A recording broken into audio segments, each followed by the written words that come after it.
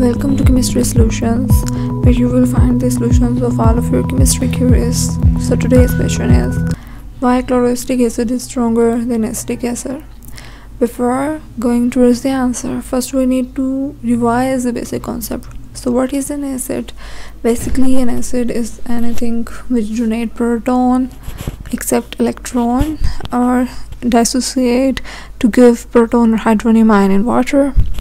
So here we will move forward with the concept of proton donation and acidity.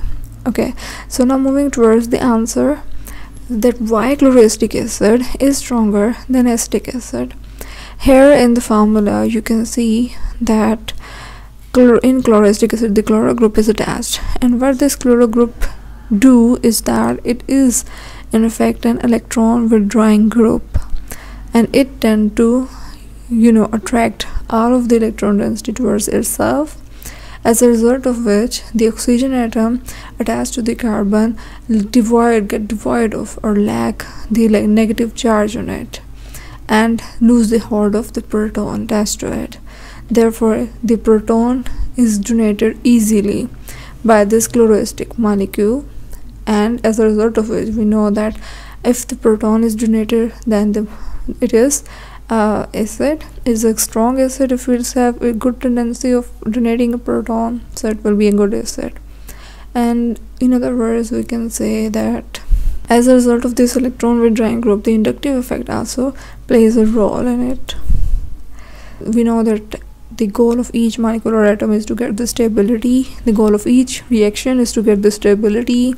So here we know that when the chloroacetic acid will release the proton, it will get converted into this conjugate base, and the conjugate base of chloroacetic acid is relatively stronger as compared to that of chloroacetic acid itself.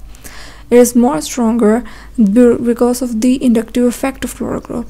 So it will move and prefer to get stability, and definitely it will prefer to donate proton to get it. And while in the case of acetic acid, its conjugate base is less stable. Acetic acid is itself more stable as compared to that of its conjugate base, because in acid the negative charge on oxygen is localized. So acetic acid is therefore more stable as compared to it. And in the nutshell, this chloro group is electron withdrawing, and it induces an inductive effect within the molecule.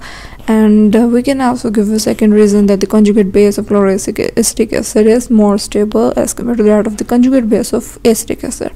So chloroacetic acid tend to give or donate the proton much more easily as compared to that of acetic acid. That's why it's a strong acid.